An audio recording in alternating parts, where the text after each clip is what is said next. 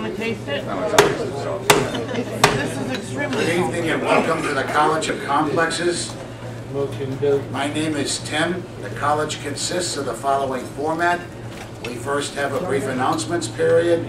Then we have our speaker who will speak. Then we have a question period where you're encouraged to ask questions and not make speeches at that time, because after the question period, you'll each have your chance to spout off in our infamous rebuttal period. There are two rules that the college has. One is, and I'm sure most of you know about this, no personal attacks. Ooh. And the second is one fool at a time. Yeah, we got it right now. Shut up, fool. All right. Tonight we're going to be having Michael Burick, who states that cannabis has been around for 3,000 years and should be going mainstream for medicinal reasons. Some current obstacles are big pharma lobbyists, poor information about cannabis and its proven health benefits, and antiquated federal regulations that will be supplanted by states that need the tax revenues. Let's welcome to the podium Mr. Michael Burick.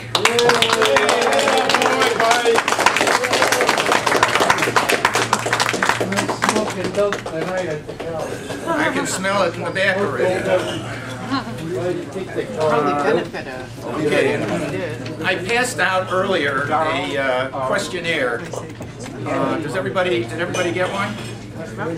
Okay, so what I'm trying to do is, I have a prize for the winner here. I'm trying to see when you think cannabis was first noticed. So I got one from somebody at this table, said 1850. Not right. Yes? Egypt. Do you have a date? The pharaohs. The pharaohs. Give it a BC. I need years. I need years because I can pinpoint. 200 BC. How much? 200 BC. No. Jesus and the apostles. Jesus was a pothead. Okay. Anybody else want to make a guess? 1000 BC.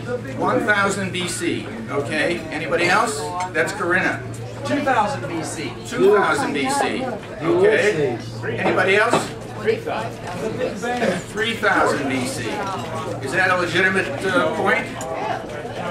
Okay. Anybody want to take another guess? Cavemen, Neanderthal. Okay. 3000 BC is actually 100 years off. Okay, it was 2900 BC. So come on up, I got a present for you, a prize.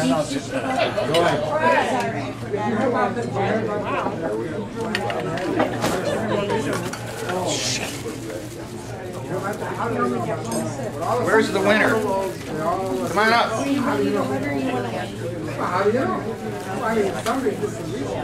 Okay. What do I win? Okay, here you go. It's a weed hat. You gotta put it on and show everybody. Come on. The camera's going. I don't know if it's your size, but I think that they're now adjustable. All right, put it on and show everybody what you just won. Thank you very much. How come you were last Thursday? Hey! Yeah, a genuine weed hat. So we know your preferences. It was a good guess. It was 2900 BC. A couple of things before we get into the presentation. I want to thank Tim for helping me with the presentation. I have, I'm sorry? I have 70 pages of dates that are significant in the history of cannabis, and we're not going to go through all of them. And I want to thank Corinna, who introduced me back to the College of Complexes.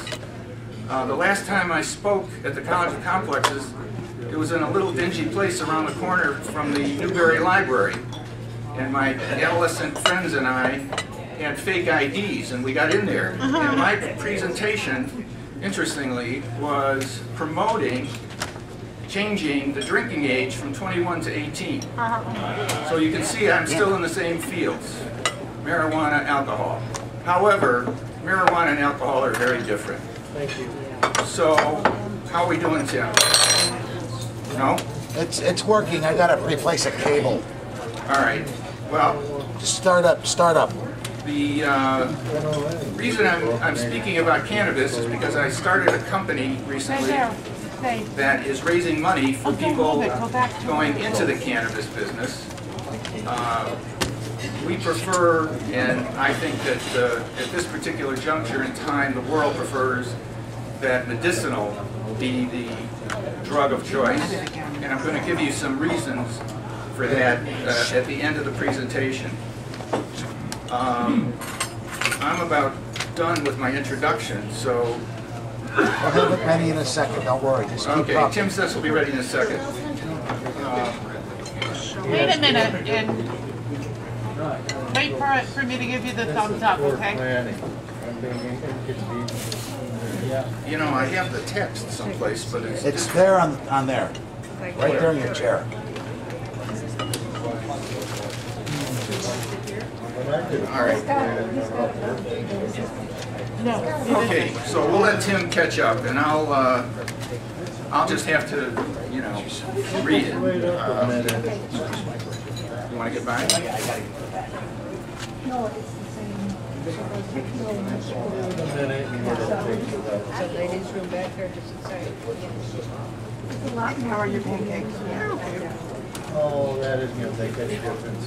They're better than nice. Okay, so bear with me because I didn't memorize, you know, the 70 pages of text.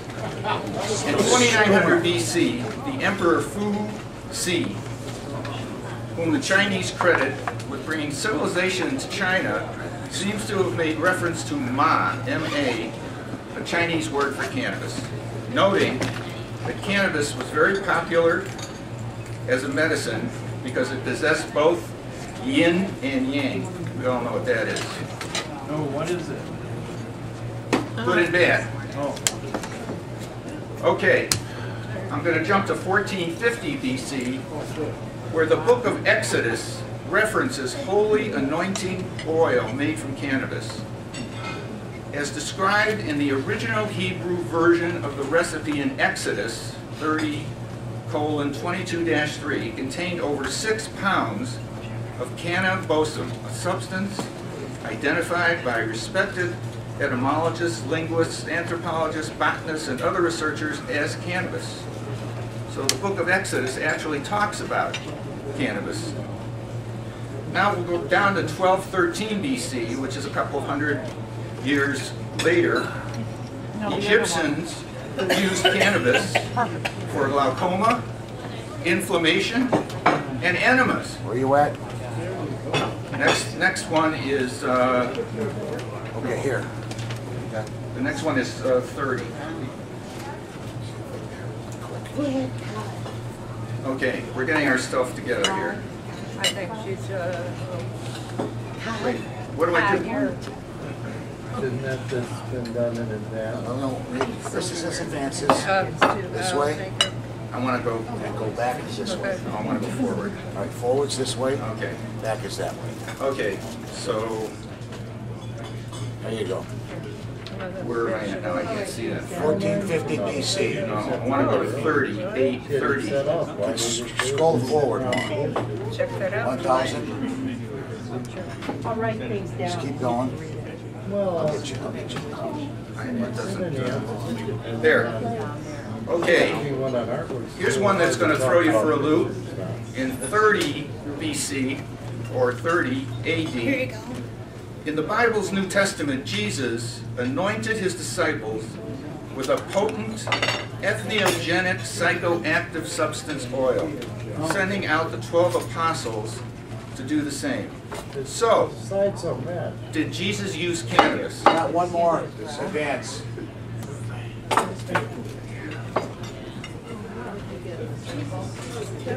Do you want them to give that to me and I can advance it? Smoking dope? One more. Yes, I did actually, before I got here. No, I'm just kidding. One Where am more. I? I'm pressing. You want to back it up? I need to get to 30 and then forward. I'm sorry about all this. They're right. There's 30. Now, okay. Your notes. And Okay. sometimes it didn't.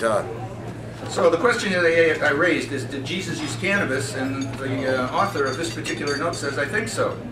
The word Christ does mean the anointed one. And a guy named Bennett, Chris Bennett, says that Christ was anointed with chrism, C-H-R-I-S-M, a cannabis-based oil that caused his spiritual visions.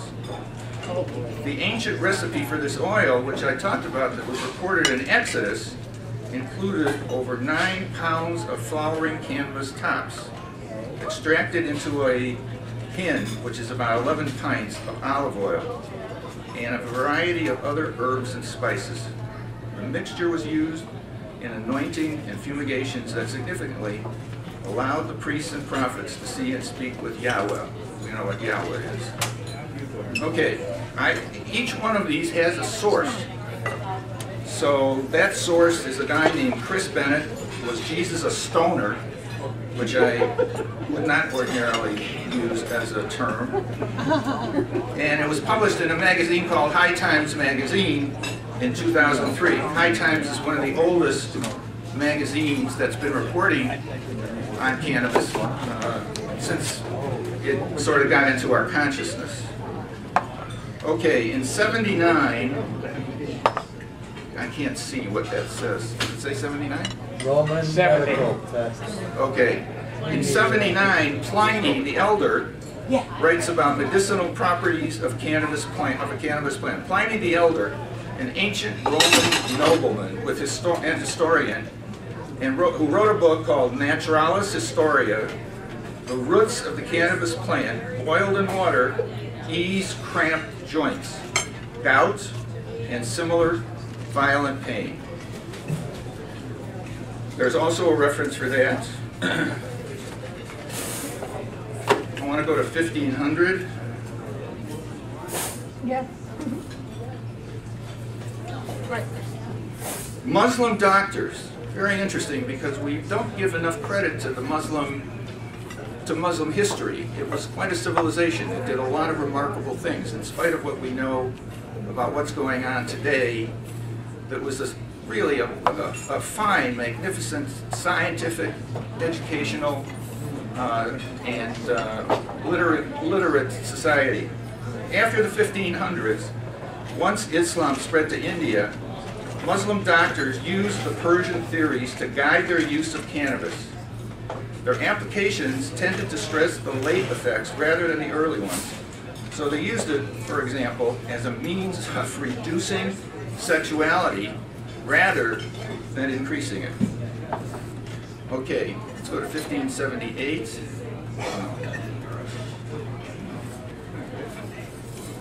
Next one. 1538, hemp during the Middle Ages. 1578, right? Yeah. Okay, Chinese medical text describes medical uses for marijuana. A Chinese medical text describes the use of marijuana to treat vomiting, parasitic infections, and hemorrhaging. Marijuana continues to be used in China as a folk remedy today for diarrhea and dysentery and to stimulate appetite. Okay, moving along. That's William Shakespeare, 1600. 1611 I want to go to. The next one then. There we are. Okay, the Jamestown settlers actually brought some marijuana with them to the Jamestown colony. They brought the plant, at that time it was called hemp, to North America in 1611, and throughout the colonial period, hemp fiber was an important export. Indeed, in 1762, Virginia awarded bounties for hemp culture and manufacture and imposed penalties on those who did not produce it. In 1621, Robert Burton suggests cannabis as a treatment for depression in his influential and still popular 1621 book, The Anatomy of Melancholy.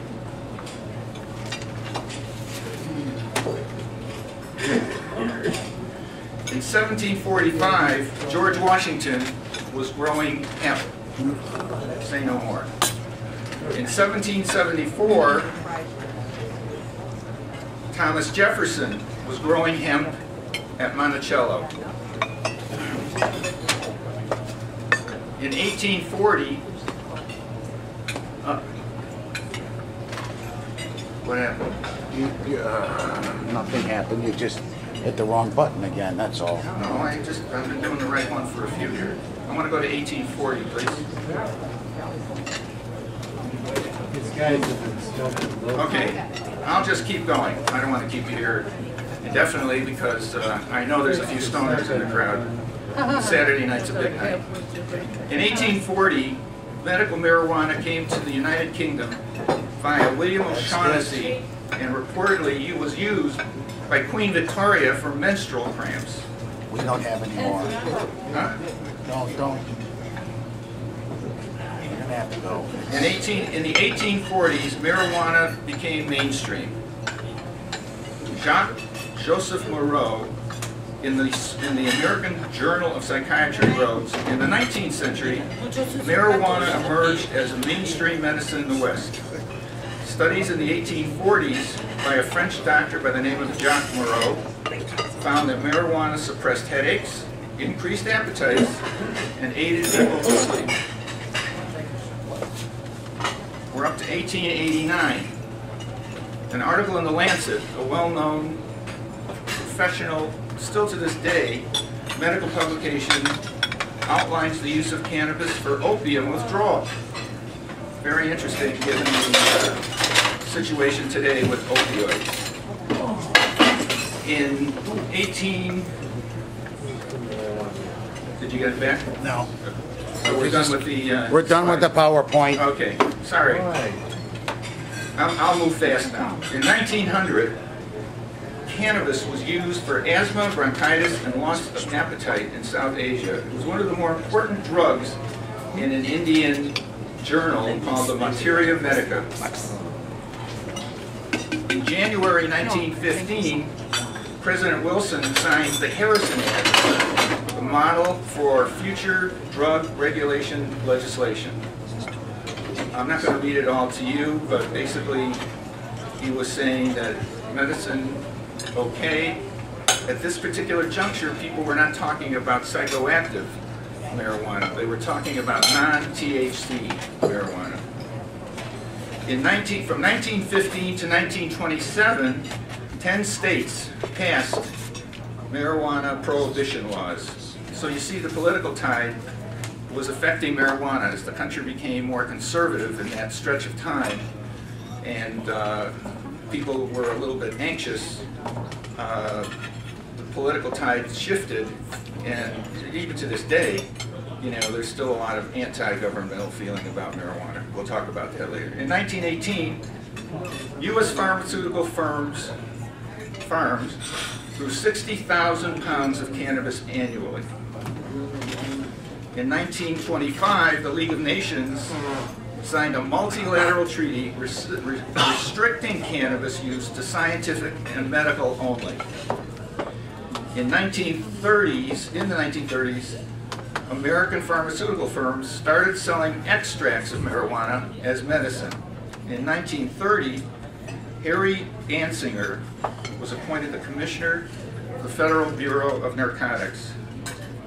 His case against marijuana rested on two assertions: that the drug caused insanity and that it pushed people toward horrendous acts of criminality. Still, a lot of people still think that way. In 1936, by the end of 1936, all 48 states had enacted laws to regulate marijuana. Its decline in medicine was hastened by the development of aspirin, morphine, and then other opium-derived drugs, all of which are used to replace marijuana in the treatment of pain. And to this day. In 1937, again, the tide is still shifting, is anti-marijuana.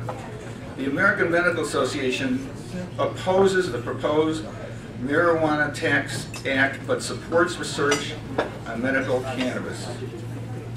In 1938, the Marijuana Tax Act led to a decline in marijuana prescriptions. By the time the federal government passed the Marijuana Tax Act in 1937, every state had already enacted laws criminalizing the possession and sale of marijuana. The federal law, which was structured in a fashion similar to the 1914 Harrison Act, excuse me, maintained the right to use marijuana for medicinal purposes, but required physicians and pharmacists who prescribe or dispense marijuana to register with federal authorities and pay an annual tax or license fee. On October 2nd, 1937, the first marijuana seller was convicted under the U.S. federal statutes. In 1938, Canada prohibited cannabis cultivation. And interestingly, Canada is now in the process of nationalizing the use of cannabis. But we're still in that conservative political environment. In 1942, marijuana was removed from the U.S. pharmacopoeia, thus losing its remaining mantle of therapeutic legitimacy. In 1938, Fiorello LaGuardia was the author of a report that concluded marijuana was less dangerous than commonly thought, a New York liberal.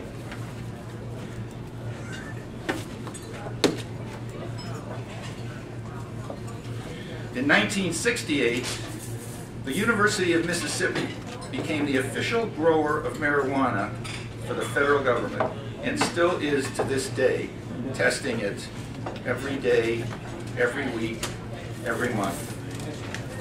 Nobody really knows what's going on down there.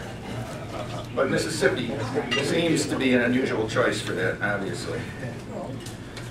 In 1970, the Controlled Substances Act classified marijuana as a drug with no accepted medical use.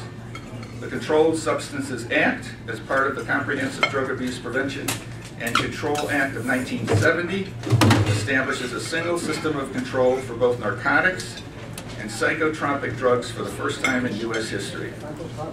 Pretty conservative now. We're getting close to where we are. That was 1989. In 1970, NORML was incorporated. NORML is the National Organization for the Reform of Marijuana Laws. They put out a magazine. They are active in all 50 states.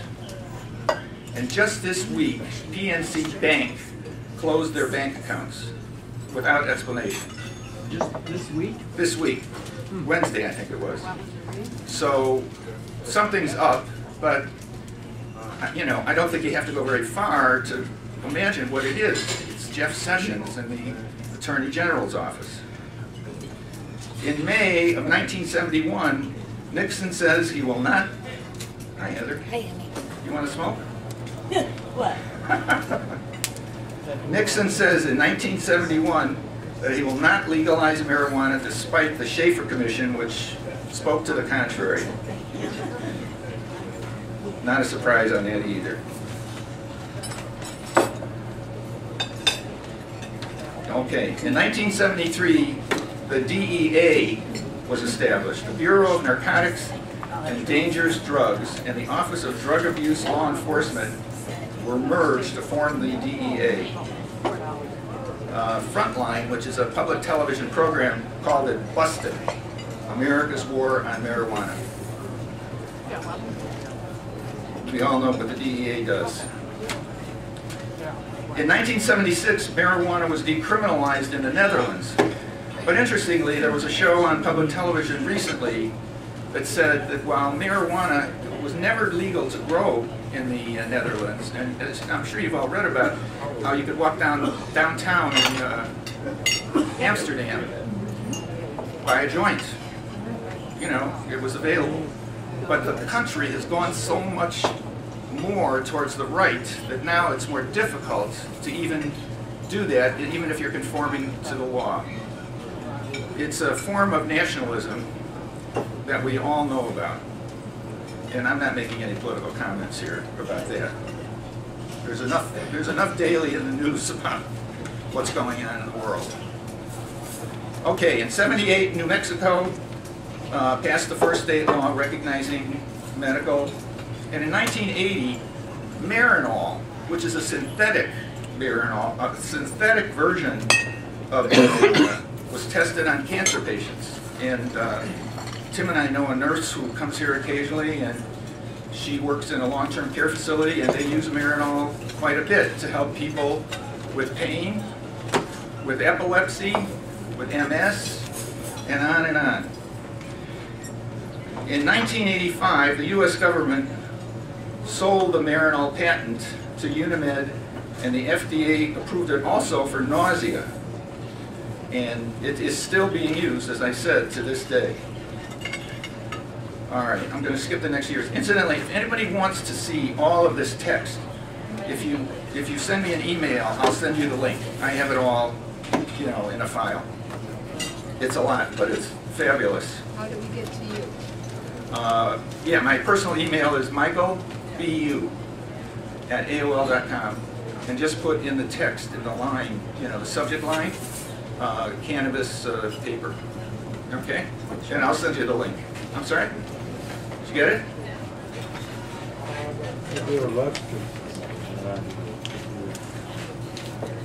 Okay, in July 1991, 53% of the oncologists surveyed say cannabis should be available by prescription. In 1991, the first medical marijuana initiative was passed in San Francisco.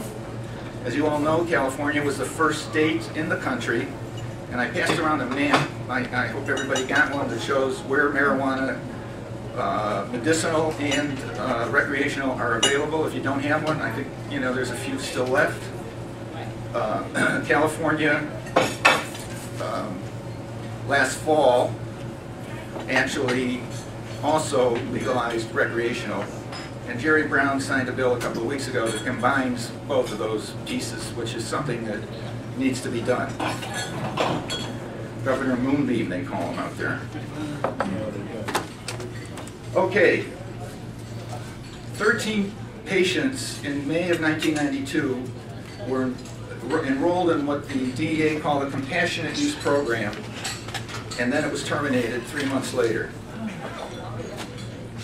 In July of '95, the second petition to reschedule marijuana. The DEA has a list of dangerous drugs, Schedule 1 and Schedule 2, and marijuana is on Schedule 1, along with all the other serious addictive drugs that are available by prescription.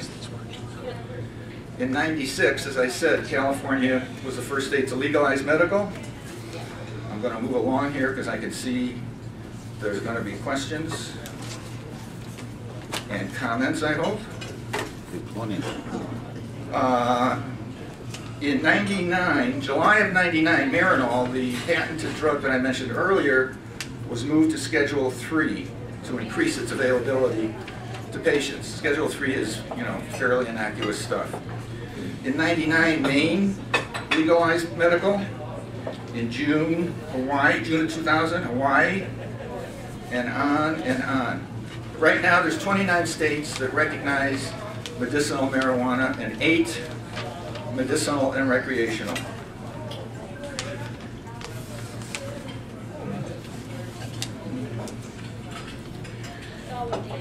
For some reason, which I have not got an explanation, in 2003, the government got a patent for cannabinoids. You can buy cannabinoids online. I use a salve that comes from the hemp plant. And you won the hat? Yeah. You know, the leaves of the marijuana plant are where there's legal stuff that you can buy online. And I have a salve because I have a bad knee, and it actually has taken the pain away. I bought it online from some people out in California. You can buy it easily. It's not psychoactive. Very important point. In the discussion about marijuana, there are 2 kinds. One gets you high, and the other one gets you well. Okay, so then Vermont in 2004, and on and on and on. 2006. In 2007, a DEA administrative judge recommended allowing new source of marijuana for research. And then Here's a very interesting note. In 2008, there was a tomb of a guy named Yanhai something or other, in which cannabis, 2 pounds of it, from 27 years ago was found. They found this guy's tomb. He was buried 2,700 years ago, and he had 2 pounds of marijuana in his tomb with him. I guess they thought he was going to smoke it in heaven or wherever he was going.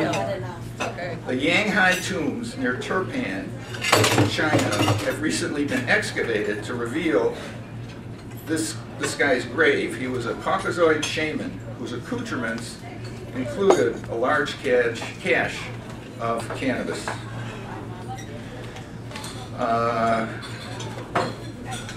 Okay. In November of 2011, I'm jumping because I know I'm talking too long. No, you still got plenty of time. Well, I'm sure that there'll be questions, and I don't want to bore people by reading. You know, I can see that people are nodding. In November 2011, there was a study that showed that legal medical marijuana reduces fatal car accidents. States that legalize medical marijuana seem to have fewer fatal car accidents, partly because people may be substituting marijuana for drinking alcohol. We don't know. Comparing traffic deaths over time in states with and without medical marijuana law changes the research and found that fatal car wrecks in 2011 dropped by 9% in states that had it legalized. So if you want to talk about gateway, I'll listen. But if you want to talk about getting off of alcohol and using medicinal marijuana, we can still talk, because obviously that's my position. I've made it fairly clear I wouldn't be in the business if it weren't. In 2014, and this is a really puzzling thing, there were new federal guidelines allowing banks to provide financial services to legal marijuana sellers. That's just contradictory to everything that's going on. Because marijuana is Schedule 1, number 1, Schedule 1, people in the marijuana business have to operate in cash. They keep safes with armed guards 24 hours a day because they cannot get checking accounts or savings accounts or anything from big banks that are federally regulated. And the same principle works with insurance, which is one of the things I'm working on. People in the cannabis business cannot buy appropriate insurance. And what's going to happen is that there's going to be a company operating, and somebody's going to buy some marijuana. I don't care whether it's medicinal or recreational. And there's going to be an accident. Or somebody's going to kill somebody. Some untoward thing. It's inevitable. And these companies are operating without the protection of insurance, which would defend them if that was the situation. I spent decades in the insurance business. I've been retired for quite a while, but I'm back in it now, and I can tell you, people are investing hundreds of millions of dollars in businesses that don't have insurance protection when they get sued. So I don't think that Jeff Sessions is going to change that.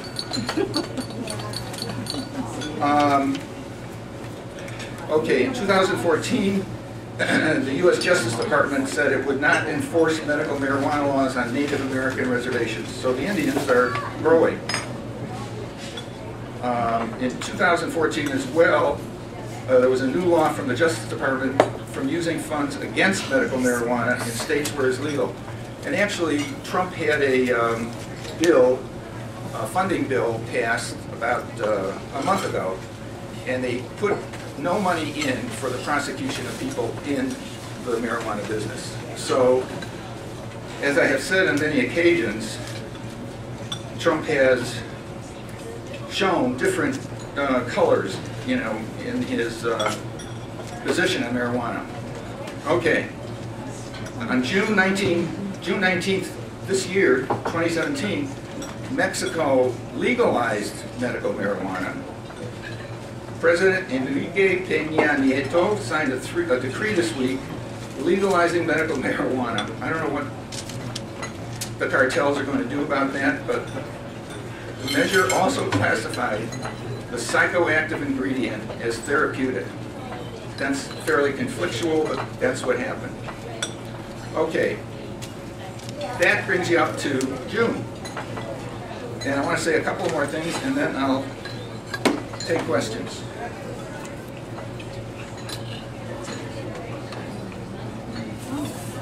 There's enough data around, and I have an article someplace, it's not with me, that talks about medicinal marijuana. What are some of the things? I've already mentioned some of the things that medicinal marijuana, okay, helps with. MS, depression, anxiety, sleep. I think it can take, and there's evidence to show this, people off of opioids. And I don't have to tell this audience about what's going on with the opioid revolution. Doctors are taking people off of opioids and they don't know where to go. A lot of people go to the streets and buy cocaine or heroin or fentanyl and are dying.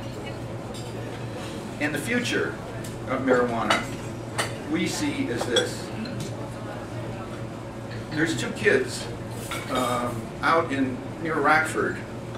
One of them, his last name is Kovler, K-O-V-L-E-R. He's the son of Jonathan Kovler. It's a very famous Chicago family. Foundation, you know, does all sorts of good work. So Kovler and another kid, whose name is Ben, but I can't remember, are growing marijuana. They have 3 huge grows.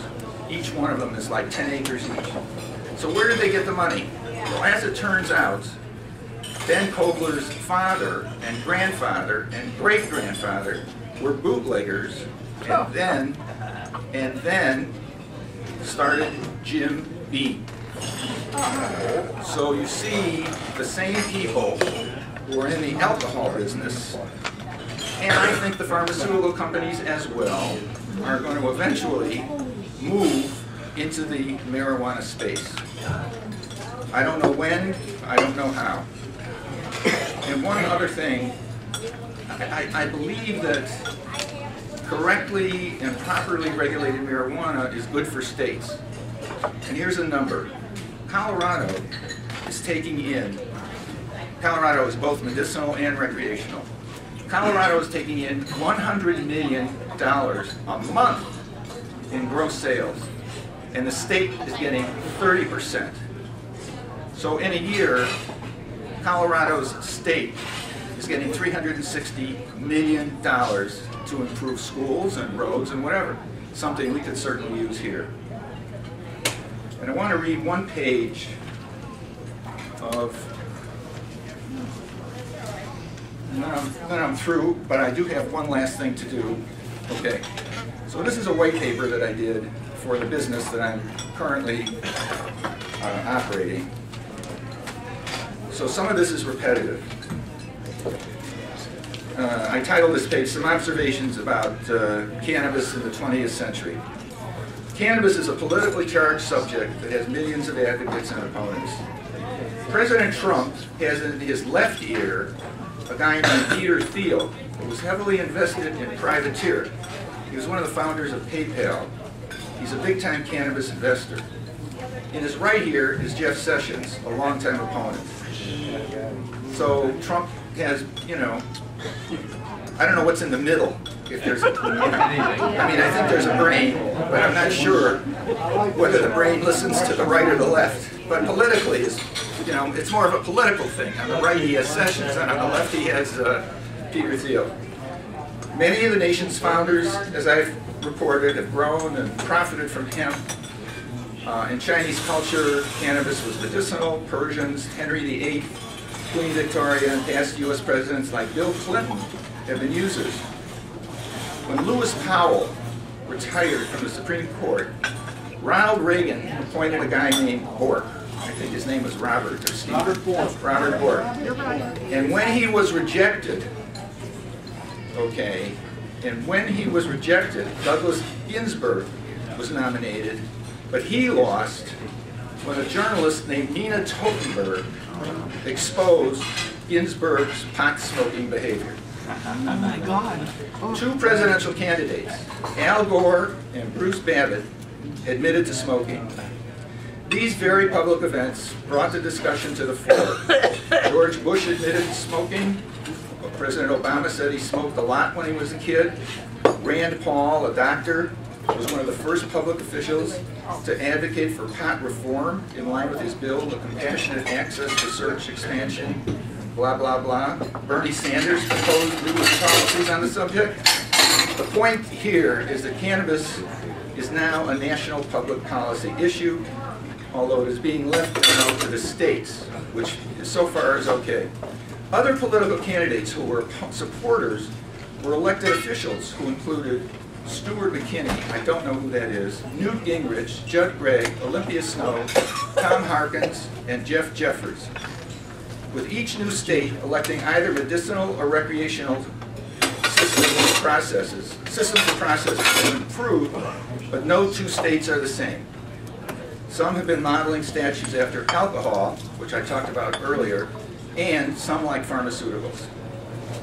Because of these subtle but important reforms and reformers, almost 200 million U.S. residents live in states with some medicinal and recreational program. 200 million. Again, illnesses like AIDS, chemo side effects, multiple sclerosis, anxiety, chronic pain, epilepsy, and many others are now eligible for some relief with medicinal marijuana. The last thing is, the tax problem can be vexing for those in the business because Section 280E of the IRS code says that a company trafficking its Schedule I product or Schedule II substances cannot take deductions. The tax code does not demand that all businesses file returns, but those in the business are complying and are actually filing tax returns. Under a soft agreement, they are not being targeted unless there is tax fraud or evasion. So, there's also, besides the legality, there's a cash issue for the businesses, and they are not eligible for deductions from, and often their taxes exceed 100% of the revenue. And the situation is being lobbied by the industry. Okay, so that brings you up to date. I have one last thing that I want to do. I have a present for Charlie, the second present of the night. Charlie. Come on up here, Charlie.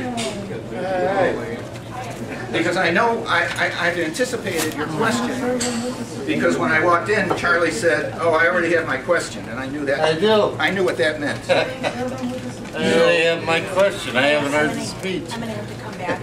So Charlie gets another weed hat to match the one that he's not wearing tonight. He usually wears that floppy one.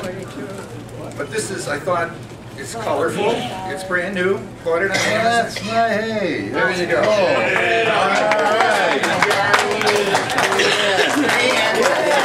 And a tassel for the king. All right, thank you. Hey, Charlie. And this is today. Oh, all right, thank you. Okay, guys. That's neat. That's it. All right. Okay. Do I get to pick the person to ask, who wants to ask the question? Corinna. You talked about the history of the medicine in cannabis. How early was cannabis used for industrial hemp? You know, in As this a country, textile. in this country, it was, you know, around the time of the revolution.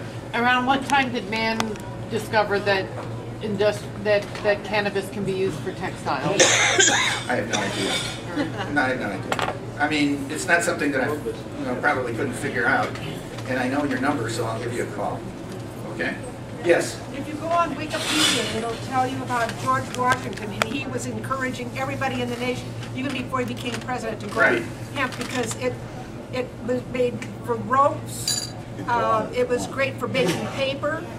It was, oh goodness, what was the other thing? Oh, and if you had swampland, it took care of that. So there's but if you go on Wikipedia, it'll show you all of that about Washington and his view on it. Everybody should give a little money to Wikipedia. It's a nonprofit organization. Just give them a couple of bucks once a year. You know, I give them a little bit every year just because it's terrific. David. Can you make a potable distilled spirit from hemp? Can I make a what? A potable distilled spirit from hemp. I have no idea. Wouldn't be interested in it, but, you know, I don't know. Yes, sir. Here it comes. Take a shot. Do you believe in recreational marijuana? You know, I go back and forth on the subject. I think that recreational needs to be much more closely monitored, particularly when you think about gummies. Okay, I don't think kids 18 should be allowed to buy marijuana recreational. I'm actually ambivalent about 21. I've been an occasional user of the cartel's marijuana my whole life, and I've never done anything crazy, and it was psychoactive stuff, you know, not medicinal. So I don't know what the answer is, but I do believe that the recreational laws should be much tougher. I mean, I would be even in favor of people being monitored, okay? In Colorado, you just have to be 21. You walk into a store, you buy whatever you want to buy. You can't smoke it outside. When they have conventions in Colorado, like they did a couple of weeks ago, a cannabis convention where most of the people want to smoke, they had buses outside the convention hall. So people would go to the meetings and then they'd go outside and smoke up in the buses. It's a controversial part of the issue. I am primarily interested in expanding the opportunities for medicinal because I think it really does help. Does it affect the driving even if you're taking medicinal? Medicinal? No, because there's no THC. THC is the psychoactive element that makes you high, which I like, and I'm not embarrassed to admit it. But I also like the medicinal, which is not even the real stuff, to rub on my knee every night because it's better. So I'm in favor of medicinal without the psychoactive element, which is called THC, tetrahydrochloride, something or other. What is it? Tetrahydrocannabinol. Tetrahydrocannabinol. Yeah, I can't pronounce that. I can't pronounce it. Yes, sir. Yeah, I have a question here from over the internet. A certain person who has attended here before, but is in Seattle, Washington tonight. Getting high, no doubt, because it's perfectly legal. Who is it? I don't know. I very well. No names. Yeah, it's my son Andrew. Oh. He says, ask the speaker whether he is aware, and I think you alluded to this, but maybe not in such detail, that Philip Morris, Bayer Monsanto, and the U.S. government own dozens of patents for cannabis under subsidiary companies based in the UK, Israel, and Canada. Yes. I mean, I didn't talk about it because, but I did mention that I think that the liquor, drinks companies and the pharmaceutical companies are going to eventually swoop in and buy up all of these businesses and become distributors. It's just, you know, the handwriting is on the wall. We just got to get through the next 3 years. Yeah, in the early days, companies like Park Davis and other major pharmaceutical companies not only sold cannabis, they sold, I think they sold cocaine and various other things on the open market. Yeah, but not for long. Yeah. Yeah, because you see, as I said, you know, the pendulum, the political pendulum, has greatly affected the availability of any kind of marijuana legally. But now, with 29 states, I think that the pendulum has swung enough in that direction, as long as Jeff Sessions doesn't decide to close everybody down. The other bad thing that could happen is that the FDA could decide that it wants to regulate the growing of marijuana. And if that happens, like they do with drug companies, a lot of the little companies are going to go out of business because the FDA is tough. Tim? There's been a revolution in the microbrewing industry for years. Why is it going to take so long? Even though we get these big companies, don't you think that the world's going to speed up enough that there'll be markets for it? Well, not as long in this country. I can't speak for other countries, but as long as it's a Schedule I drug. Somebody got, everybody okay? Yeah, I mean, in this country, as long as marijuana is a Schedule I drug, the big companies aren't going to take aggressive steps. That'll change. You know, public opinion will change it. But it's not there yet. Yes, ma'am. It sounds like you've got the opinion that marijuana, recreational marijuana, is more dangerous than alcohol and tobacco. There's no studies that show that, but logic, I want to know what your logic would tell you. Well, logic would tell you that if you're high and you get into a car, you may get into an accident. But the truth of the matter is, and there are state police reports on this, the story goes like this. If a state trooper pulls a guy over going 90, he's drunk. If he pulls over a guy going 25, he's stoned. because everything is in slow motion. What about the diabetic that is low on sugar or something like that? There are other things that will make a driver drive slow. Yes, of course, and I don't know that the state troopers know exactly what to do, but the truth is that stoners generally don't speed. There's some evidence to show that in California and Colorado. And they're trying to eat the steering wheel. Oh, and Heather says they're trying to eat the steering wheel on that as well. Yeah, they behave. God bless Heather. I'm going to wait for last for you, Charlie, because I know I know what's coming from you. Yes, sir. Okay. You mentioned hemp. Hemp? And I've been through a couple of flea markets in the past where guys are selling cloth, ice cream, that sort of thing. But was there a time where they were interchangeable? Sure. I mean, what's the difference between hemp, which you still hear, and marijuana? Are they cousins in the plant family? Yes. Or? Yes. They come from different parts of the plant. If you look at a marijuana plant, the leaves are the non-psychoactive stuff. In a mature marijuana plant, there's a bud that grows at the top in the center. There isn't one on Charlie's hat, and I don't think there's one on this gentleman's hat either. But at the top is the psychoactive part. That's the valuable part. And the rest is used industrially and as like I told you on my knee. Is it the same plant? Yeah. It is exactly same the plant. same plant. Yeah. Okay. Yeah. Sure. Different gender, female and Okay. male. Anybody else before Charlie? Female. Yes, sir. I'm going to save something for the rebuttal, but Well, why don't you do that? I'm going to. So anyway, I'd like to ask you to kind of elaborate a little bit about these corporations which are really lobbying very, very heavily to keep marijuana illegal, Right. both medicinal and recreational, you know, such as alcohol, pharmaceutical industry, and the prison industrial complex. They are pouring a lot of money into keeping marijuana illegal. Could you say something about that? Well, I can't say anything about the prison industrial complex. I mean, we all know that the people making money with prisons are private prison companies. I don't know what the nature of that relationship would be. Well, they give money to politicians. Well, of course, they have a lobby in Washington. But the largest lobbies right now in Washington, of course, are the pharmaceutical companies, and the alcohol companies, and the NRA, and the insurance industry. Those are the four largest lobbyists who are taking care of our elected officials. And for now, they're just sort of laying in the woods or lying in the woods. They're not really chasing marijuana actively because it's a Schedule I drug. Nobody wants to get caught, okay, unless you're doing something legal.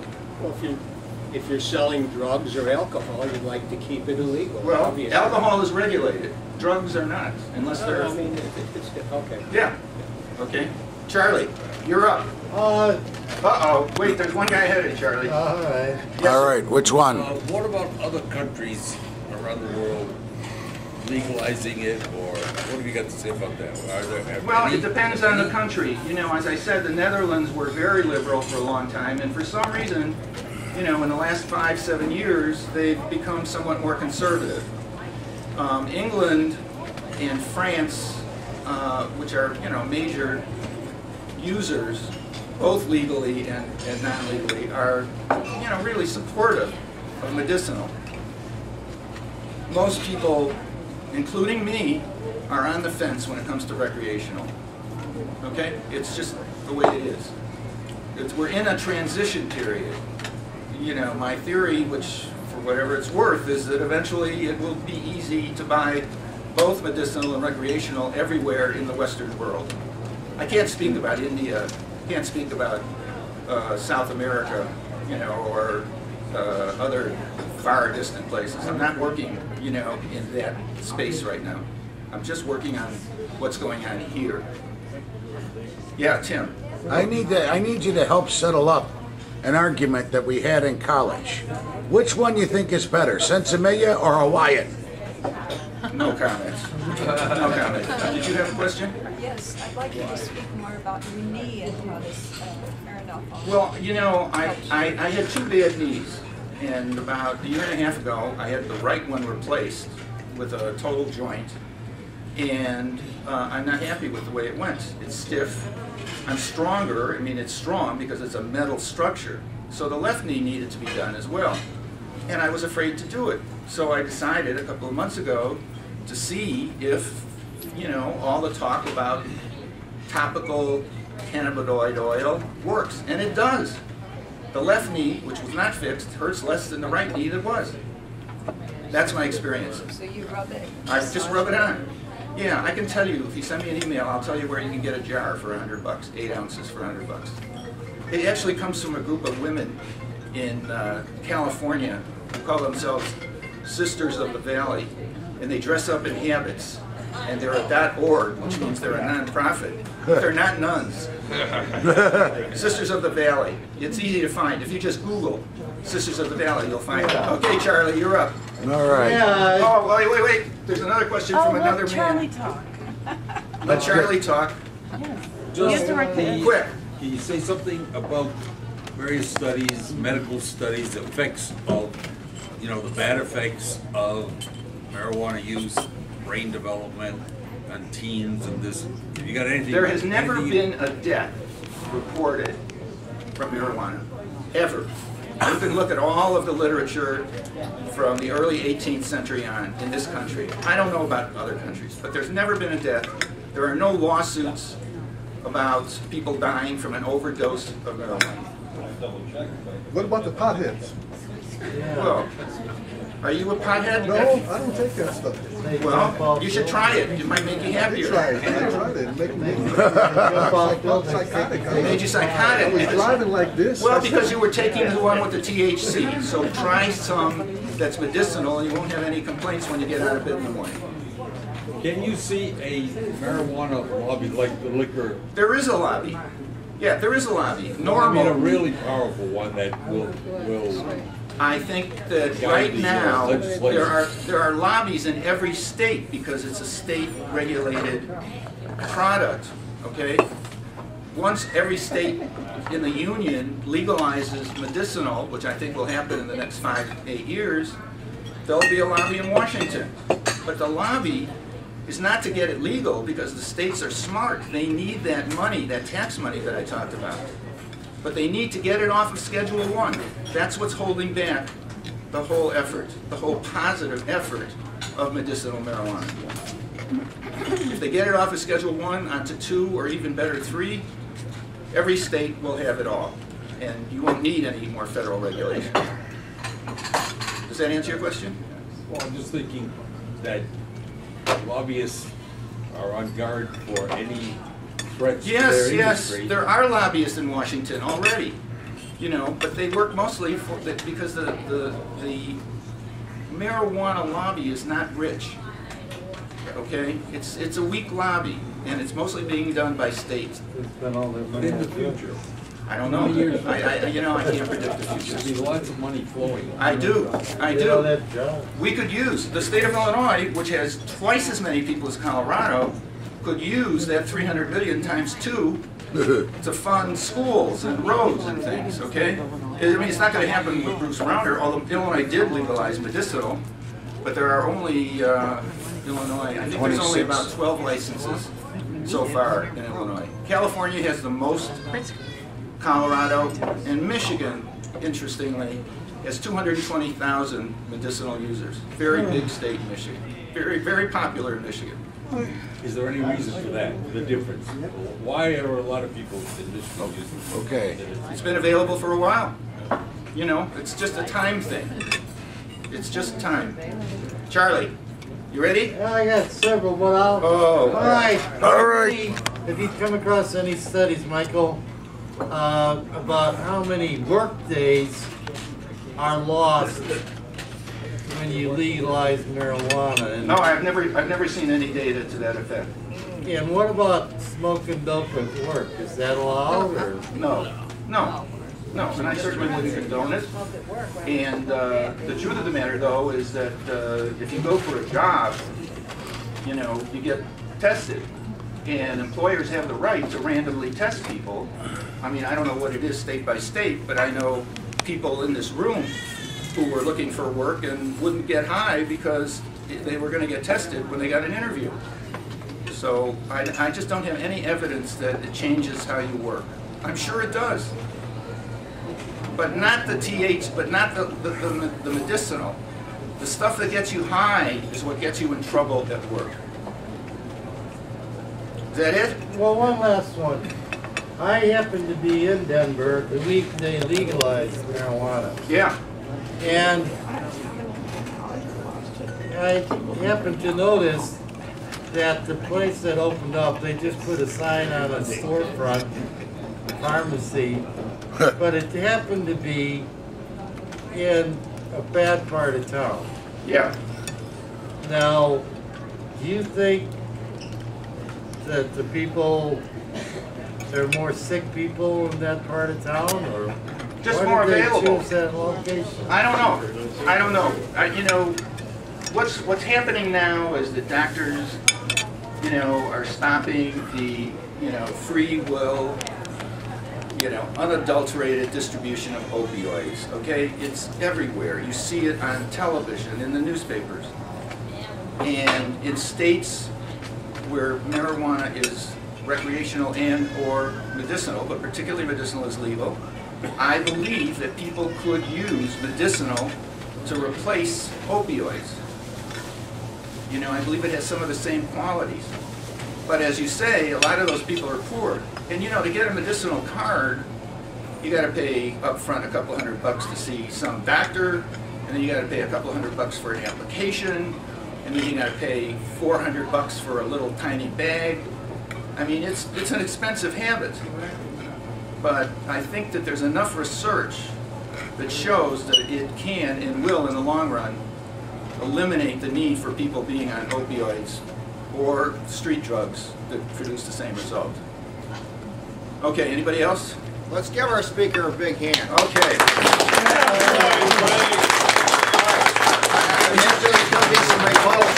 And everybody learned something. That's all. That's all. Yeah. Okay. I'm gonna be the first rebutter. You're going to be the first rebutter? Yeah. My friend Tim is going to be the first rebutter? Are we going to take a show of hands? Well, we'll take a show of hands in a minute. Hey, Oriole boy. Very good. Good. Could we have a show of hands tonight to see who, raise your hands if you want to give a rebuttal or say a few words about this. I'm going to get a head count here. 1, 2, 3, 4, 5, 6, 7, 8, 9, 10, 11, 12. Okay, 12 people. Let's start with 4 minutes apiece and see how it goes. Okay, come on up. Tim is first. All right. You know, one of the things, I'm going to be very blunt about this. One pull at a time. I smoke marijuana. I haven't done it in a few years, but I think what finally got me to quit smoking was when I went into the Navy and they had a no-tolerance drug policy. The problem is I took up smoking after, because it's a sort of a substitute, and I'm now a nicotine addict. I will say this though, when I've been high or supposedly inebriated and relaxed, it can be one of the greatest feelings that you can get to kind of calm down.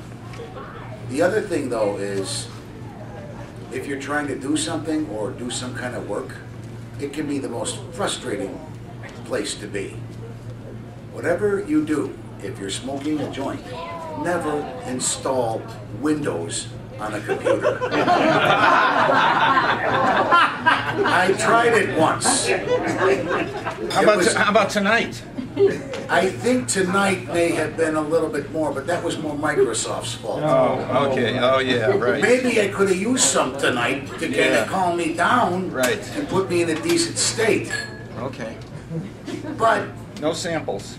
I almost wish I had some. Well, stop by sometime. The big thing for me though is that addiction and a lot of the stuff that goes with it can, you know, let's just put it this way. I've had my trouble with alcohol, had my trouble with sometimes even the cannabis over the years. I generally don't do them now because I figure it's a waste of time, but it takes a long time to get off this stuff. Drugs in particular, I have to warn you about. You know, they may be legal in some way and maybe there, but we better, if we're going to treat it, we better treat it like alcohol. Regulate it, tax it, and make sure we have the appropriate laws in place to take care of any problems that may arise. Right now, for example, I know that if I go out drinking, there's a little bar about 4 blocks from home called Tavern on the Bridge. And if I'm a little bit inebriated, I know I can walk home. I also know, too, that if I'm out at a place and I want a beer, no more than 2, because if I'm going to drive, that's about all that will be taken up for the legal limit. If I want to indulge in cannabis or something else like that, but it being illegal in the state of Illinois, I just don't touch it. But now, if I would take a trip to California or some other place where it is legal, I might indulge. The point of the matter is that our world is changing fast. Look at how quick the institution of gay marriage came in. It was less than 4 years. Our world is speeding up. So this cannabis legalization can definitely be happening within the next 5 to 7 years. And the other thing you also have to realize too is that our technology and just basically the whole world's this way. So what would take decades before will probably just take less than a few years. I mean, you know, just as soon as you get a hold of a computer and learn how to use it, they change it on you. Might be the same, it's sort of the same thing with our laws. In summary, I am an advocate of legalization and responsible use. That's the key, is responsible use. I say people have the right to be stupid, but not stupid enough to take another's life. Thank you.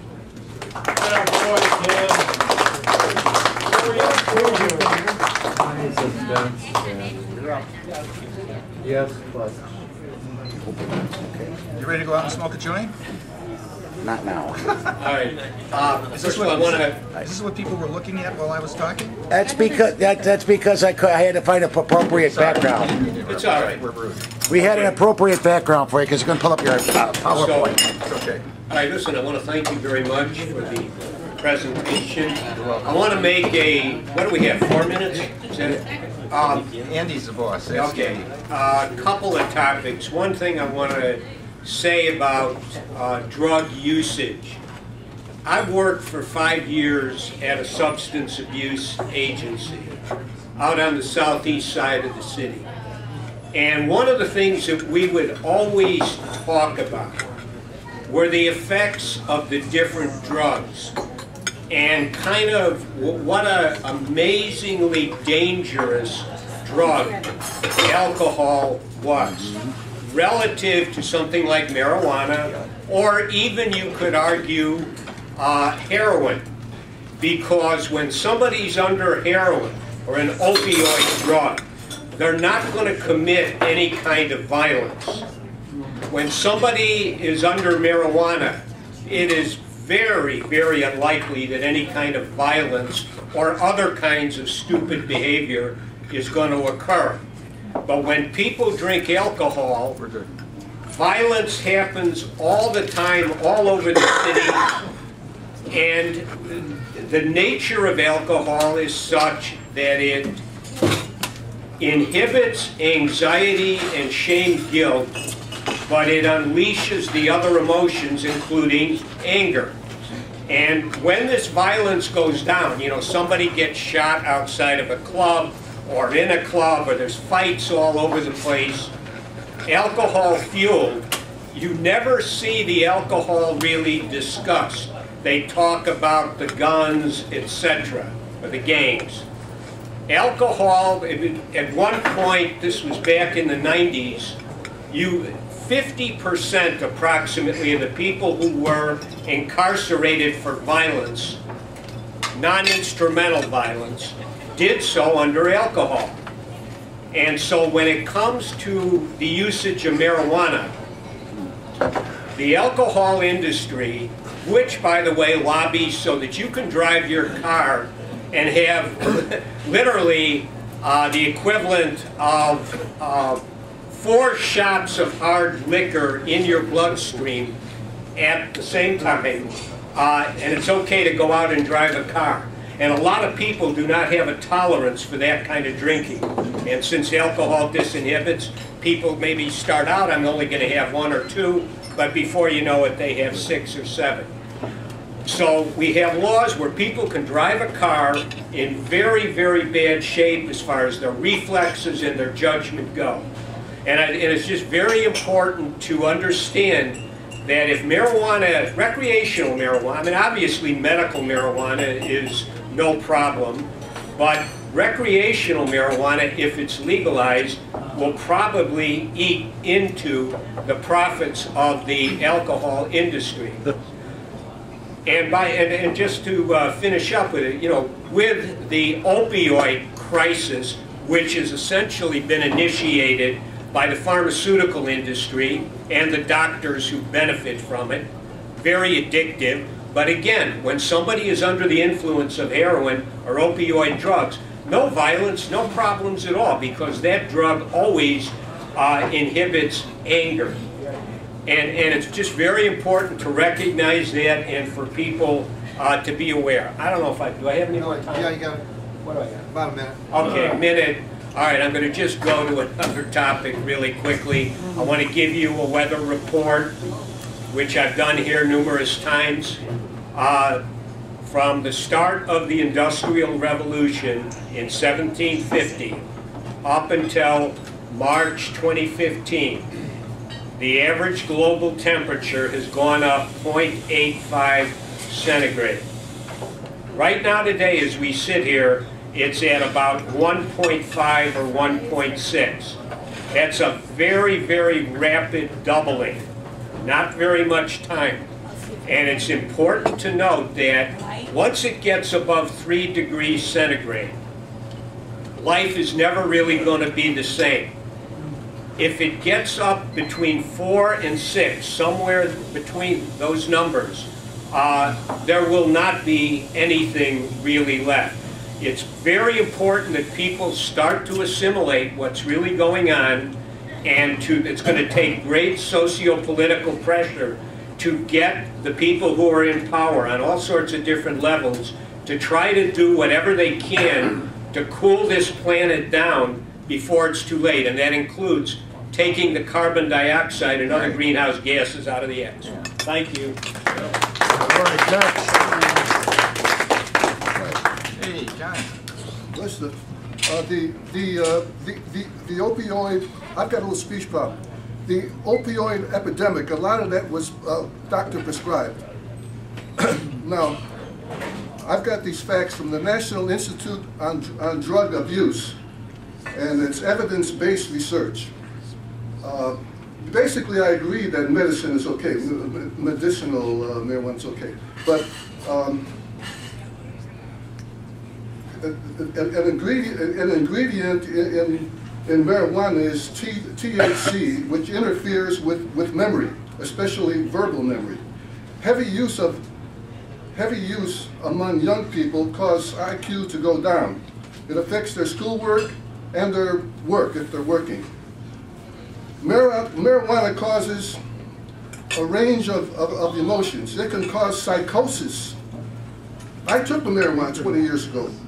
I was psychotic. I was scared. I was driving my car and I saw hills on North Avenue. North Avenue doesn't have hills. And I stopped. 30 years ago, that was. Okay. It causes psychosis, hallucinations, anxiety, fear, panic, loss of identity. I had all that for that little, I just tried it. Okay. Marijuana adversely affects driving. It affects judgment, motor coordination, reaction time.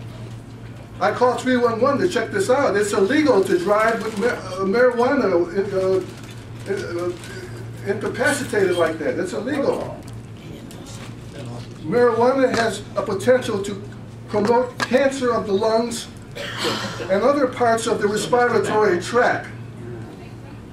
Marijuana has 70% more irritants and carcinogenic ingredients than tobacco. No. Gummies. This is all from the National Institute on Drug Abuse. You don't believe it, I'll give you their phone number, okay? Time's up. Wait a second. Marijuana can cause amotivational syndrome or marijuana use disorder. Yeah. It appears in 30% of teens. It makes them lazy. They make them potheads. Yes.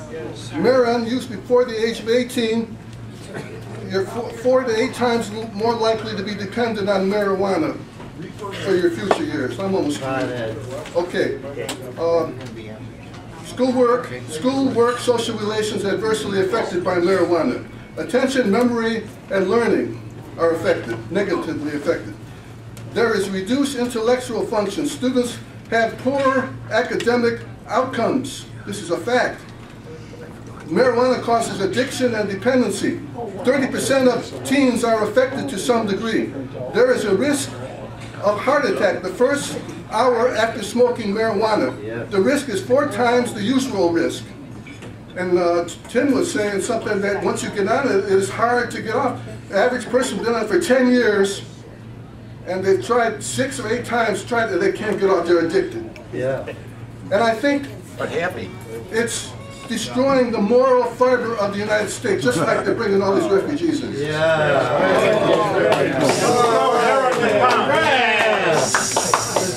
the moral fiber. Yeah. Hey, you had your shot. I went. No, Sorry. no. You went. Wow. Get out of here. Yeah. You told her like Can I have the rest of that joint you're smoking? Look at this guy. Yeah. All right, Jonathan. Go, Jonathan. Thank you to our speaker for a great talk on an important subject. There's a lot of people in jail right now for nonviolent possession of marijuana. And I hope one thing we all can agree on in America is they should all be immediately released and provided with reparations for their non-crime that they had to do time for. I'm thinking about our brothers and sisters tonight who are in jail, and yet Bush and Cheney and Rumsfeld still aren't. This is from Hunter S. Thompson, one of the most famous recreational and medicinal marijuana users in the history of the world. You're kidding. We're all wired into a survival trip now. No more of the speed that fueled the 60s. That was the fatal flaw in Tim Leary's trip. He crashed around America selling consciousness expansion without ever giving a thought to the grim meat hook realities that were lying in wait for all those people who took him seriously. All those eager acid freaks who thought they could buy peace and understanding for $3 a hit. But their loss and failure is ours too. What Timothy Leary took down with him was the central illusion of a whole lifestyle that he helped create. A generation of permanent disabled and failed seekers who never understood the essential old mystic fallacy of the acid culture. The desperate assumption that somebody, or at least some force, is tending the light at the end of the tunnel. When I think about Hunter, I think about somebody who probably at the end of his life wished that he hadn't taken so many drugs and instead found something to replace that with. Maybe being out with nature, volunteering with nonprofit organizations or grassroots civics groups, and being involved in local music chapters, art, dance, poetry, adult education classes, or free speech forums like the College of Complexes. I don't think the government has any right to tell anyone whether they want to use recreational drugs or not, as long as they're not behind the wheel of their motor vehicle. So, you know, it's everybody's right to exercise that. I'm just thankful that I have found other ways other than that to feel closer to the higher energy of the universe, whatever you want to call it. For medicinal use, it is very important for us to all be behind this, especially for the disability community, veteran community, senior community, and retiree community. I've seen it in my own family when you use ingredients in muffins or cookies or bread or cake or pie. It does make a disability that otherwise is very painful and very exhausting and very stressful, not as an overwhelming thing. This is something by Henry David Thoreau. I don't think he drank alcohol or smoked, but he got a high in his own way off being with nature. So this is a quote. If the day and the night are such that you greet them with joy, and life emits a fragrance like flowers and sweet scented herbs, is more elastic, more starry, more immortal, that is your success. All nature is your congratulations, and you have cause momentarily to bless yourself. The greatest gains and values are farthest from being appreciated. We easily come to doubt if they exist. We soon forget them. They are the highest reality. Perhaps the facts most astounding and most real are never communicated by human to human. The true harvest of my daily life is somewhat as intangible and indescribable as the tints of morning or evening. It's a little stardust caught, a segment of the rainbow which I have clutched. Thank you to the speaker.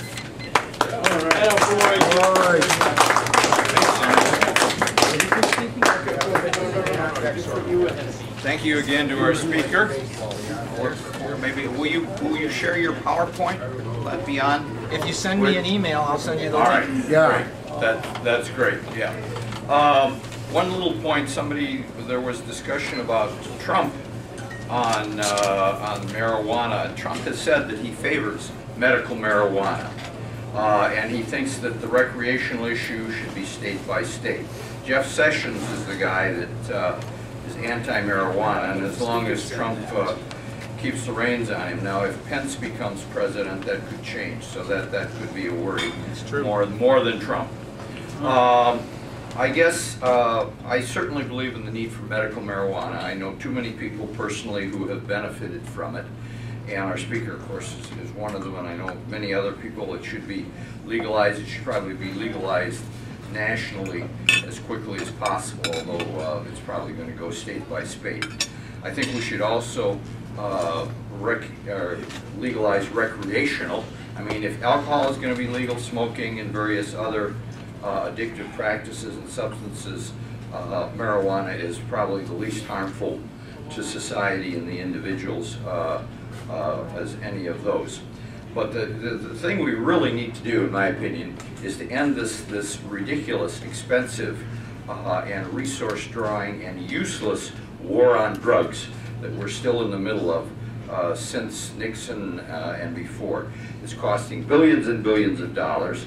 If anything, it is having the opposite effect. We've had many speakers here and elsewhere that have pointed this out. But it's very, very difficult politically because the estimates I've heard that there are approximately 1 million jobs, or perhaps more than 1 million jobs in this country that are in part or in whole dependent on the war on drugs. If the war on drugs ends, a lot of these jobs go away, and that is the difficult part of it politically, more than anything else. So we have to continue to fight on that, to get rid of the war on drugs, to take all these drugs, especially marijuana because it's the least harmful, but some of the others too, control and regulate and tax them. And we would all be better off if we did that. And the last point I wanted to make on this is the economy. I am told, of course, this whole cannabis thing is going to be a huge, huge industry. I mean, it already is, the black market. The black market is. The black market of marijuana is not as harmful as the black market of liquor was during Prohibition, but it's still a black market, and if it were legalized, there would be at least some oversight, and there would be some tax dollars to benefit other things, schools, who knows, health care, etc. But it's going to be a huge industry. I am told, and I don't have verification of this, that Colorado now has the lowest unemployment of any state in the country. And because huge numbers of people are moving in, and it's stimulating the economy, and it is in itself a new economy. So we should take some note of that. Everybody's taking note of the tax dollars that we come in, but the economy in general, it's just a huge stimulation to the economy. One of the problems is, up until now, I favor entrepreneurs and small business people, and that's who has been taking care of marijuana up until now. I think once it's more legal, it will go, and I think our speaker alluded to this too, it's going to go to corporations are positioning themselves already with patents and various other things to control the industry. So, okay, thank you.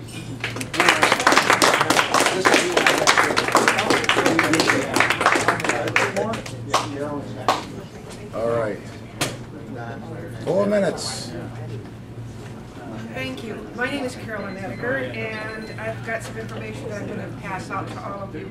Speak right into the mic. I think I am. Can you hear me now? Yeah, is that better. I personally have never tried marijuana. I'm not, and I don't drink, I don't smoke, but that's okay, you know, and I have no objection to people doing that. When we talk about the bad side effects of marijuana, it sounds like we're talking about the bad side effects of overeating, of alcohol abuse, of drug, other prescription drug abuse that you were talking about. It doesn't sound like it's any different. To me, it seems that there's a lot to be said for moderation. Now, about 20, 30 years ago, I don't know if you know about Bill Moyer, but he did it was a series of 12 episodes, and it was about drugs and how they affected the brain. And I could just tell you a personal story. When my youngest son was going to Gordon Technical High School at the time, I see it's run by DePaul. He and his friends were a bunch of smart asses, came to school with the papers and the paraphernalia. Didn't have any drugs, thank God. But we all got called in, and he and the other boys had to go to Catholic charities, and there was, I think, I don't know how many weeks they had to attend, and the parents had to attend too. And I'll never forget, the first night that we were there, they had all these drugs down, you know, I mean, things, tobacco, alcohol, heroin, marijuana, all these things. You know, what is the most dangerous one? So we put all these things down. We all said heroin. He said, no, it isn't, it's tobacco. Tobacco is the most addictive of all of the drugs that are out there. Now, the other thing that I want to talk about is what is going on in Illinois right now, and this is what I'm going to be passing out to you. You do with it what you want, okay? But Illinois Senators Heather Staines and Illinois State Representative Kelly Cassidy have introduced identical legislation to the General Assembly to legalize recreational marijuana for adults in the state. It has the bill numbers in here, so if you want to write letters to your legislators supporting it or saying it's a bad idea, that's up to you. Okay, and what they're saying is that they want this legalized. They want this marijuana products to be monitored and taxed as we do alcohol and tobacco. That anybody that is only the people that are over 21 can get it. The bill also calls for marijuana to be regulated like alcohol and tobacco, okay? And you have to show proof of age and all that. Did anybody see the series that was on PBS, and it was about prohibition? Yes. Okay, do you remember what the guy said? Tell me what you want. Step around the corner and I'll get it for you. And before we repealed prohibition, there was no law regulating it, none. You didn't know what you were getting, and that's the same thing that is happening with recreational marijuana. You don't know what you're getting. If it is regulated, we will know what is being used out there. Now, when somebody comes to work drunk, I don't know that they're going to be any better off or more productive than somebody that is stoned. That's up for debate. But I will pass this each to the tables around you, and thank you for letting me have my say. Thank you.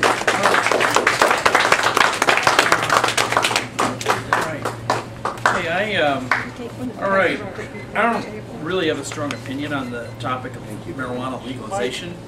What? You can't? Okay. I don't really have a strong opinion on the topic of marijuana legalization. I mean, it's like 199 on my priority list. I do think, it does seem to me that the country is kind of headed in the direction of legalization now. But I do kind of think that having the tough drug laws actually is the best of both worlds, because it means that those who want tough drug laws have got them, and in the meantime, those who want to get high can do so. So, but you know, a gentleman who was here earlier, he left, and I wish he'd stayed. He was talking about how drugs are destroying the moral fiber of our country, like refugees. And I wish he was still here, because then I could ask him whether he feels that that refugees like the Pilgrims and the Puritans in the 17th century destroyed the moral fiber of America. I think there's a strong argument to be made that they did. By the way, I'm a descendant of those guys. And they hung poor Quakers. That's right, that's right. Well, that's, and not to mention what they did to the Indians, which brings me to my joke, which is, what did one Indian say to the other when they saw Columbus landing? Anybody know the answer? There goes the neighborhood. Bingo! Okay. The answer? There goes the neighborhood. Oh, yeah. All right. Okay. I've got some miscellaneous notes here. Top, too much wishful thinking, not enough critical thinking. Somebody was passing something out at the beginning of the evening from some supposed demolitions expert who says that he's used explosive demolition, taking down buildings as tall as 80 floors. That's twice the height of the tallest building ever taken down with explosive demolition. The guy really sounds like he was stoned. The list of dates is not really very informative. Marijuana has been used to get high as long as we have any records. The concrete archaeologic goes back a few thousand years. There's no reason to think it's that recent. However, claiming that all kinds of religious stuff really was people who were stoned out of their gourd is made up. You get all kinds of ideas that people have and start pushing with really nothing underneath them. No, Moses' burning bush was not a pot field. And the hemp fiber, which has been a staple for a very, very long time, is from not just a different part of the plant, but a different variety of the plant from the intoxicant. When Columbus sailed, he was sailing ships whose sails were woven out of hemp fiber. When Thomas Jefferson wrote the Declaration of Independence, he was writing on paper made out of hemp fiber. During World War II, it was patriotic for farmers to grow lots of hemp for the war effort. And certain parts of the middle of the country still have people scrounging some of the leftovers that have gone feral. And just a list of dates leaves out some of the most important dimensions. Drug laws in the United States have always had, well, they're not all completely racial, but at a minimum they've had heavily racial components. Opium, Chinese. Which way did it go? Cocaine, blacks. Alcohol prohibition. The Northwest European WASPs, noblesse oblige, saving the dark Catholic South and East Europeans from themselves. And of course, marijuana was a twofer from Nixon, both hippies and blacks. The prison industrial complex is a major blight in several different ways. Decriminalization was the favorite buzzword for quite a while. But a couple of years ago, some of the people who work hardest on this started using the word regulation. Tobacco's regulated. There are laws about who can buy it, who can sell it, and so forth. Alcohol is regulated. Again, who can buy it, where it can be sold. Certain things are forbidden when you've been drinking, such as driving. And somebody said, well, what if somebody's stoned at work? Well, heck, what if they're drunk at work? That's right. not like it couldn't be a problem, but it's not like there's no answer to the question. We already have all kinds of customs, mores, regulations, laws. There is no sane reason for marijuana to be illegal.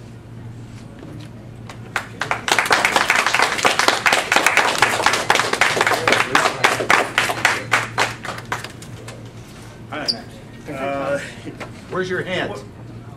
My hand? Oh, my hand. Here, right. Can't talk without your hand. Yeah, the war on drugs is still going on, and people are being arrested every day. Lots of people in prison that wouldn't be there otherwise. And speak into the mic. Oh, sorry. Thanks, sir. Yes, but legal or not, it's going to continue to be used, and as it has been for all my life anyway.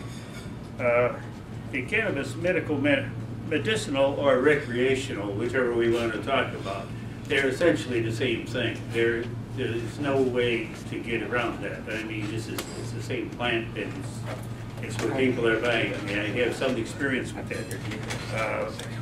In Arizona, where I've been living for several years recently, the cost is about $150 for a medical opinion and a recommendation, another $150 for the state. So they take in about $300 a year from every patient and give you a card allowing you to buy it for that year, basically. What else here? One of the problems law enforcement is having with this is that it's very hard to detect. They can give you a blood test or a urine test, but and they know if it's in your system, but they don't know if you're impaired. This is where the problem comes in, because they want to arrest people for being impaired, but they can't establish that. It's been very helpful for people transitioning from alcohol or opioids. I've got some experience with alcohol and with cannabis, and they're quite different. No problem there. I mean, the alcohol will kill you, and that's enough said, I guess. But anyway, prices are coming down with legalization, and from what I've heard in Arizona recently, they're selling for about $100 an ounce at the lowest end, which is cheap these days. Another one. And where else here? I was recently, the last couple of years, I was talking to a couple of friends. We talked about the fact that between the three of us, we have about 150 years of experience with this stuff. And no ill effects yet. But anyway, Ed, I'd like to make a comment about, someone mentioned earlier about causing problems with lungs from smoking it. But actually there are those who say that it has been helpful to people with lung problems, and it's causing, improvement, basically. But anyway, and you need both the THC and the cannabinoids in the plant for it to work medically, for it to have a positive effect on pain and many other things. It's used primarily for pain, and it includes things like arthritis, whatever. But either way, it's here to stay, and we can legalize it and make some money on the taxes and control it like we've been trying to do for a long time. And that's it. Thank you. Show us your t-shirt. Show us your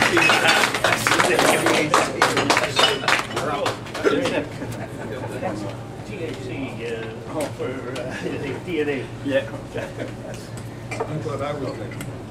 You're right into that. Well, first of all, Don's joke put me in mind of a joke that Will Rogers told one day when he was speaking after dinner to an audience in Boston. A stuffy matron asked him, "Mr. Rogers, did your ancestors come over on the Mayflower?" Well, Will Rogers was, as some of you may remember, was of partly of Cherokee descent. He was from Oklahoma. "No, ma'am, but they met the boat." I'm kind of sorry that George, the conservative who spoke to you earlier, isn't here. He never stays for the rebuttals. Until he gives one. Until he gives one, correct, Mike. But he shelled out all these statistics about how bad marijuana is for you. Well, no one ever said that it wasn't. but so are alcohol and tobacco, and he pointed out that it causes lung cancer. Well, so does tobacco. My mother died of that, and she was a smoker from the 1940s when she went off to college until 1989 when she quit cold turkey. And that probably bought her another 13 years that she was able to spend with us. And I'm also, you could also get those statistics. You could also get statistics about how bad alcohol is for you, although I'm not saying that people shouldn't drink by any means. But you could probably get them from the Women's Christian Temperance Union. And I mention them because I lived in Evanston at the end of the 60s and through most of the 70s, including when they were still powerful up there. And when the big ruckus started, when the Holiday Inn opened in Evanston, and they said they weren't going to open unless they got a liquor license, so they could serve liquor with meals. And that started a whole hoo-ha until the Evanston City Council finally passed the ordinance to give the Holiday Inn the license that they desired. Finally, I am reminded of a humorist named David Fry, who was popular about 40-some years ago. And he did an album called I Am the President and Make No Mistake About It. And in one of the skits on that album, Richard Nixon, played by Fry, of course, is encouraged by one of his aides to try a joint before he drafts his drug bill.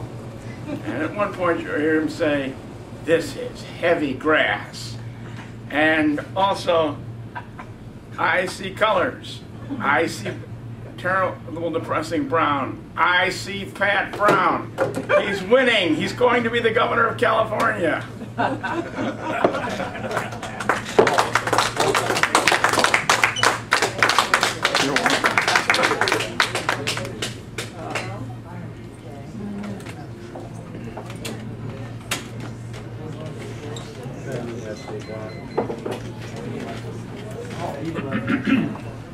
Hi, I'm Mo Shamfield, and I started coming to the college about 60 years ago when Slim was still alive.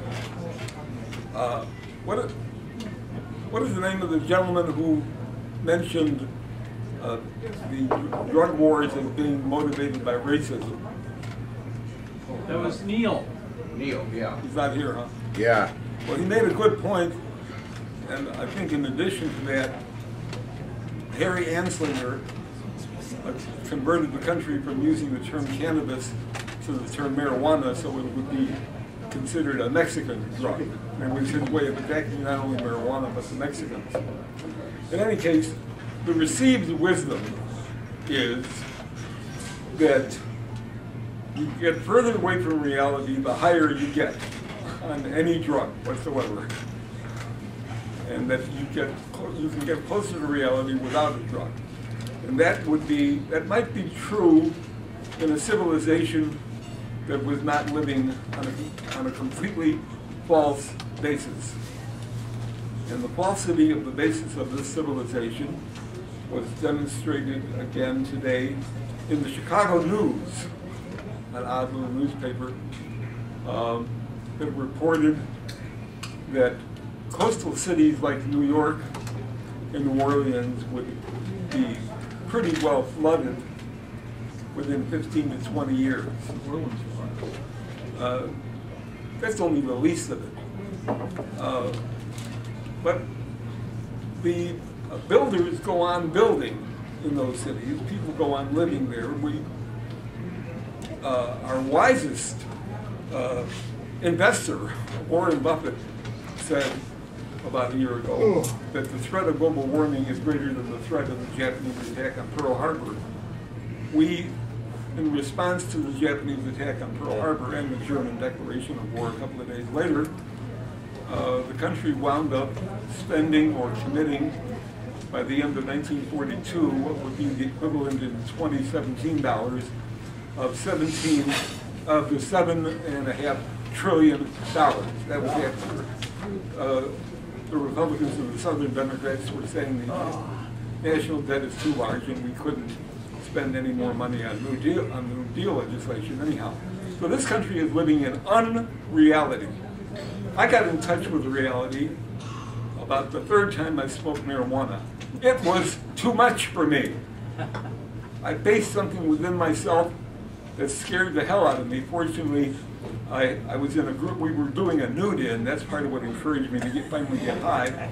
And I was with a group of people that I said they would be called hippies, who gave me very good support. And I got through that evening, and in the decades since, I figured out what the hell it was that scared me within myself. And that's what is preventing everybody from facing reality. It's not drugs or alcohol, it's our fear of what reality means.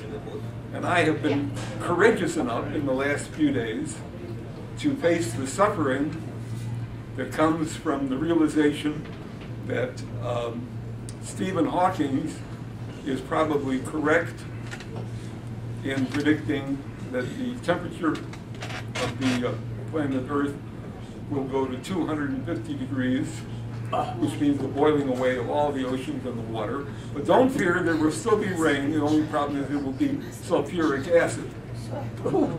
I've been suffering with this and figuring out what to do about it.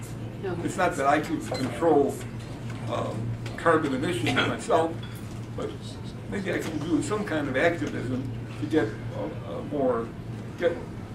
more people aware of the murder that is being plotted of their great-grandchildren. This is reality. This is reality. And what happens when people get high can be used to contribute to that. But this country is the greatest addict in history. It is addicted to consumption and production. Consumption and production. Profit margins, profit margins, profit margins. Devil takes the hindmost. This is the most deadly addiction in the history of any species, and it's what is leading us to the destruction I just described. And maybe I should run for office saying that the federal government should fund grass for everybody so that our demise will be eased. Thank you.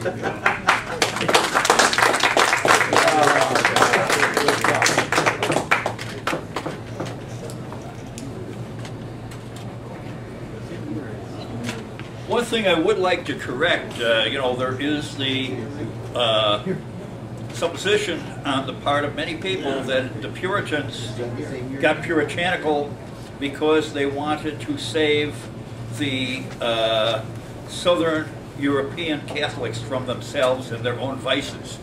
I will have you know they were not afraid of the Italians.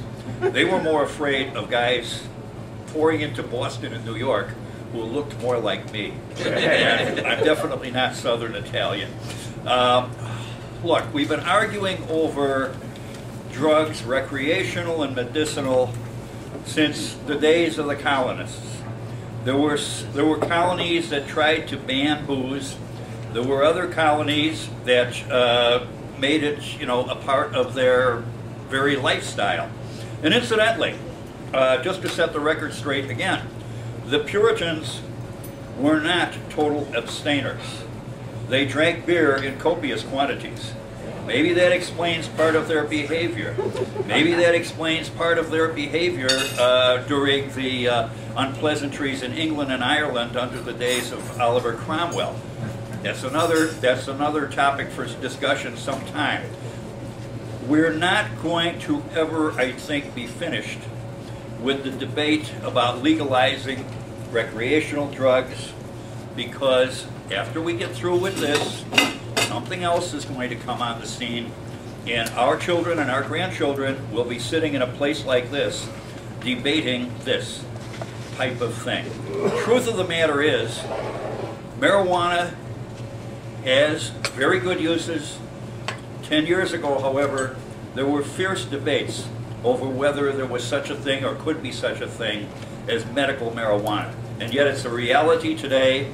And I personally know at least one person, one of whom spoke here at the College of Complexes about 10 or 12 years ago on a totally different subject. And she was suffering from a neuromuscular disease that required her to periodically get illegal marijuana and use it medicinally. I might add that she was a deputy state's attorney out in Los Angeles. And I was with her once when she made a buy. Also present was a deputy sheriff who came along just to make sure that everything went okay. Truth of the matter is, we've not yet learned as a society how to handle drugs that can be either good or evil. Liquor has many good uses. I mean, aside from its recreational uses, it does have medicinal uses. And yet, 100 years ago, we were having fierce debates here in Chicago and across the nation as to whether demon rum should be made illegal. And it was. And as a result of that, we had a land office business in illegal alcohol. Same thing is going to happen here. I personally am on the fence at the moment regarding marijuana. For this reason, I would like to see more of a study made on, I mean, we know it's going to get you high. We know you sometimes do stupid things when you get high. That's not the point. I'd like to hear more about the long-term effects of marijuana. Not that so we can ban it, but so we at least know what the pitfalls are and how it can be dealt with. Same thing is true of alcohol. Many of us, most of us here, like to take a drink now and then, and sometimes right now. However, there are people who have been ruined by it because they've taken too much. This doesn't mean that we ban alcohol, nor should this mean that we ban marijuana. It should mean that there should be a judicious approach. And frankly, as corny as this sounds, it begins with the family. In many families, alcohol has been both a blessing and a curse. And in wiser families, they've taken the kids aside at an appropriate age and say, you know, this stuff is good, but not in the hands of some people. Make sure you are not one of those people that has that problem. If you do, find something else to occupy your attention. It's worked successfully in many families that are wise enough to do that kind of thing. Just as I think their smart families are going to eventually take their kids aside and say, look, I know you smoke pot. Make sure you do it judiciously. Make sure you don't let it run you. Is my time up? Oh, yeah. Okay. All right. Okay. All right.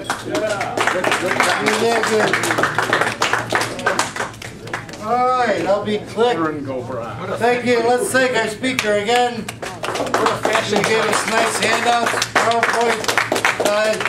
I think the idea of giving me a gift to ensure a nice rebuttal is a good idea.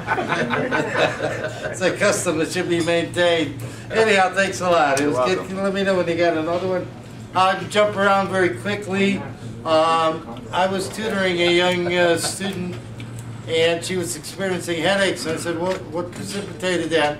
But she confessed to me that she had been smoking marijuana every day for, I think, several years, and she had stopped using it. I didn't realize that somebody, Pat, I think, mentioned prolonged usage. Certainly, another little story is, you know, me and my buddies, we got more into alcohol and drinking shots at Berghoff's downtown, and sort of gave up on marijuana. That's kind of a college type activity.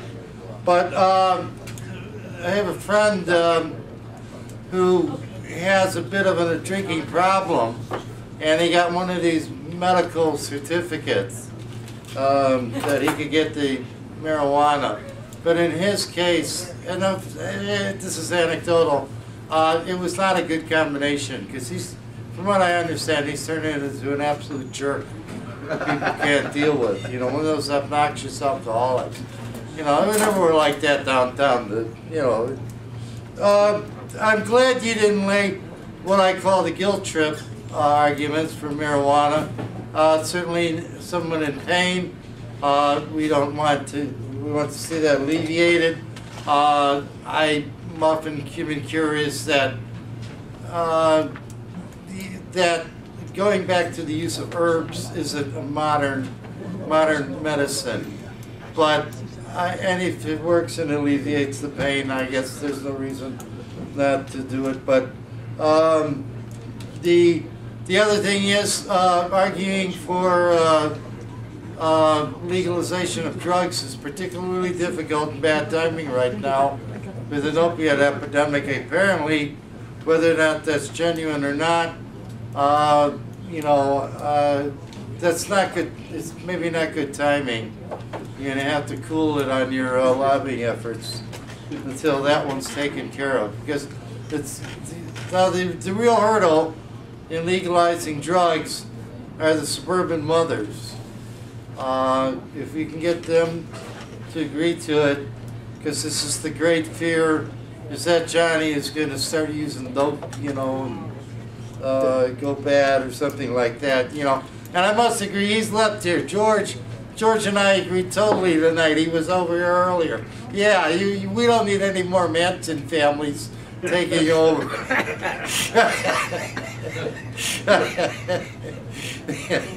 And he was right on the money then. But anyhow,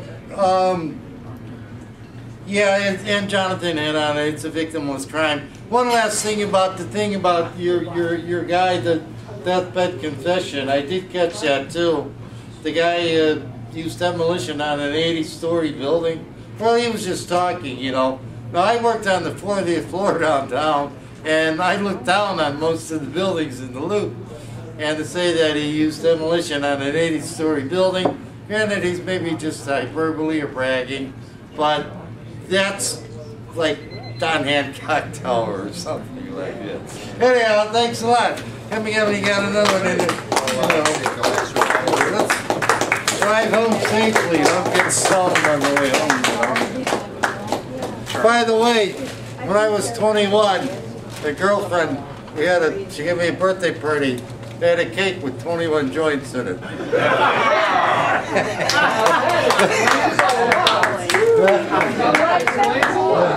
Good recruitment tool.